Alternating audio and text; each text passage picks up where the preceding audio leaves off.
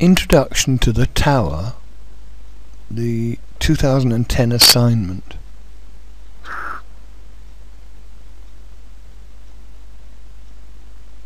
Now you'll see here that it's got contents, then it's got PowerPoint, colour, underlining, pictures, fonts, summary. Okay. Now what are you seeing as being the basis, the basics of PowerPoint? What's it all about? I'm saying tell them what you're going to tell them. Then tell them what you told them. Okay. What about colour? Well, there are two sorts of colours. There are printed colours, cyan, yellow, magenta, black, and then there are projected colours, red, green, blue. Now I was saying that all newspapers start off with CMYK. Yeah? This is the idea of printed things, CMYK, black. On printing, so modern colour printed paper, you'll see, look down the spine of the newspaper and you'll see these four colours there. You'll actually see the letters C, what's that? Cyan, magenta. You won't see the Y because it'll look so light, but you'll see the K for black. Now projected colour. There's projected colour. Put down a light, project the colour through it. This is the thing that's almost unbelievable. Red and green make projected yellow. Red and blue projected purple. Green and blue make looks like cyan. But then look at the three colours projected together. I find that pretty amazing. Okay, underlining. Never underline because it cuts through the J, the Y, the G, the P and the Q, the descending parts of those. If you want to see where it's happening, look at this on the hyperlink. The Y and the P are cut through. Now ways of avoiding this are always do capital letters when you're underlining. Trouble is that looks too big at times. And the other one is to half underline, like this. This is how they do it in newspapers at times. Now, I looked down at the hyperlink there and talked about the exception. If it's a hyperlink, it's going to be underlined like this. It's going to cut through. Get used to that. Pictures and key lines. Old Chinese proverb, one picture is worth 1,000 words. Right, okay. Now, key lines are there to make the picture stand out from the page. Look at the two pictures. You've got the picture here that looks as if it's pushed out from the page. That's what the newspapers do. And then you've got the picture there, no key line. Seems to me something's missing. Alright, fonts. Only use 2 fonts on a piece of work. More than 2 fonts looks like a ransom note. There's one font, Arial. There's another one. This is Papyrus. Now if you've seen Jack Barnett 21, then this is the font that's used for it. Arial is the second font that's used there. Okay. Now what is it you told people to do? Tell them what you're going to tell them, then tell them what you told them. Now here is the summary. What did you tell them? You told them the contents, which were PowerPoint. What was it all about? Colour, underlining, pictures and fonts. Right. So now this has been where I told you what I was going to tell you. Now what is it that I've got here? When you look all around, there's the slide in the middle, here are some notes, and this is the area in which you are to write any notes in this assignment. Let me move that and make these slides much smaller. I'll now move up to the top here. Okay, I'm going to the first slide there. Now when I talked about presentations, PowerPoint presentations, the first thing I want you to know is that if you're going to have a background like this, you need to go to View, Master, Slide Master. In Slide Master, what I did was to take a picture. Now let me first of all show you what the picture looked like. There was the picture. It's much too dark to be the picture in the background of your presentation. So what you need to do is to go to the picture menu, and if you don't see it you can come up here, press the right hand mouse and bring the picture menu down. Let's see if we can do it now. You click onto the picture, ouch, click onto the picture and then the picture menu will descend. So here's the picture menu. Now if you look here, it's got this colour thing here. If I click onto that, I can change the background picture to a grayscale, a black and white. I can change it to a washout. Okay, but I could change it back to automatic and then go to these things here and say, alright, well let's make it brighter.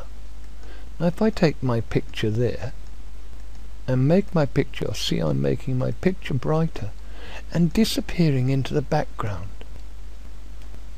Okay, now the next thing I want to do here is to click onto my font there. Okay, now what am I saying with my font? If I go to my custom animation, I can say how I want my font to appear on there. Alright, if I play that, you've seen two things there.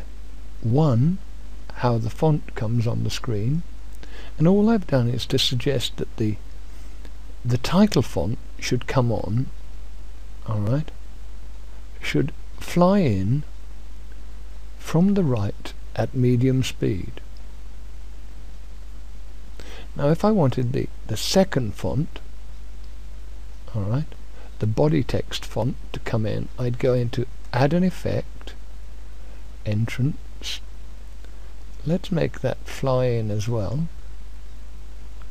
And I'm suggesting that should come in from the bottom of the screen. If I click onto there and say, alright, after previous, and let's have it coming on medium. So now if I play that, here I've got it. As I change my slide, there's the master text, the title text coming on, and there's the body text coming up. Now while I'm up here, I'll go here down to transition. Transition is how the slide comes onto the screen. I'm in the master view. I'm saying okay, let's have the slide come on, box in. There it is. Can you hear that slight noise? It's a sort of breeze that I've got there. I could go for camera. No, it didn't like that, so I've got a slight breeze and I'll let that happen. I put in there on mouse click, but I could change it here and take off that. Now if I do that, my whole presentation will run through without me having to touch the mouse. If I click onto there and say apply to all slides. Okay, now I've come out of there. That's the first thing. Now, is there anything else I want to look at? Now I could look down here at the notes area. These are the slide area. These are the various things I want to do to my slides. Let's have a look here. If I go here, I can say slide layout, and I can choose one of these slides for each of the particular slides. Contents layout, if I choose one of these, then I've got the chart there, or I've got pictures there. Okay, so I could choose one of those, click onto that and bring that to the screen, and then choose pictures from there. Or I've got a title slide there. I've got a slide with only a title area, nothing else on it. I've got a totally blank slide there, and then I've got slides with bullet points, 2 lots of columns. So I've got various things that I can set my new slides up at. If I put my cursor over there and press Ctrl M, I can get a new slide up straight away. Now let's have a look at background slide design templates. Now I actually showed you my putting in a background picture, but I could have chosen these things. I won't click on any because it'll immediately change this one here, and I quite like this one that I've just done. But you could try some of these for your presentation. This will give you a background already printed. Anything else? Well, if I go down here, you can see all of my slides, and I can move them around. I could move that one to there, except that this one is the contents, and that tells what I'm going to talk about, so I won't move that around. But you get the idea. I can move things around in here. Let's go back to my previous view by coming down to the bottom here and going to my normal view here. Let's have a look at what it's going to look if I go to View and Notes page. Now there's my Notes page, and if I want to, I can increase my notes down there. Look at that. You need to have contents on your presentation. These let people know what is going on in that presentation. Now what did I do here? I moved that across because I wanted plenty of room for my notes at the bottom here. I also moved my page number there. Alright, so I'm going to move that back over to where I had it before. If I want to move my page number or do things there, then I go to View, Master, Notes Master. Then I could pick that up and take it back to where it was. I'm going to Ctrl Z and move that. Now this area here is the notes area in preparation for a presentation. Right, now there's the notes view. Okay, let's go back over here for a moment. and I'm going to change back into normal view. Back over here I've got slide layout,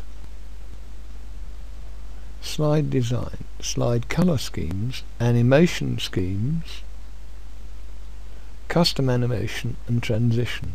Those are the various things that you need to think about in your presentation. Okay, I'm just going to let that go back, and now I'm going to move back into my slide presentation. Here I go. If I go now and press F5, that will start my presentation. And there. It's now going through step by step automatically without me actually having to touch the button.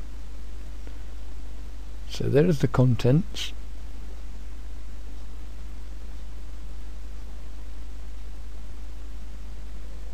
Followed by my summary.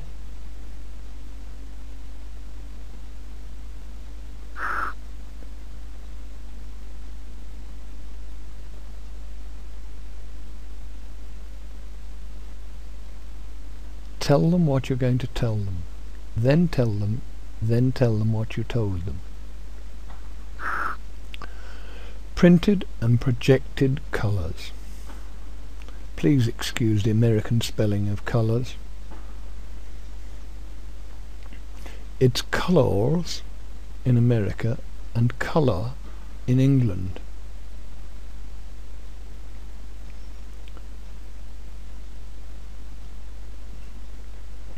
Now look at these different colour schemes there. I'm sorry that they're dashing through so quickly. If I were giving this presentation, then I think I would obviously slow it down somewhat.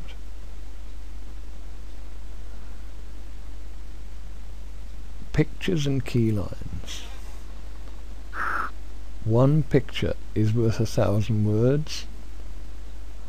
Fonts. Only use 2 fonts on a piece of work. Now why is it appearing to go through twice? Because having set up my fonts first of all, I then went and looked at a second way of doing things in order to give an explanation. Not to worry. And there's colour spelt in the English way.